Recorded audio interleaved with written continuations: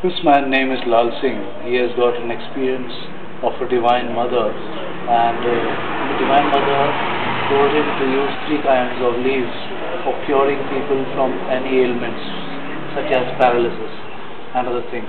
He just cures with his leaves. These are the leaves, and he removes the toxins from the body.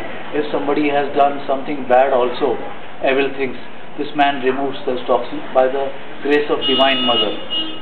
And he doesn't take any money for that from long time. He is a forest officer himself.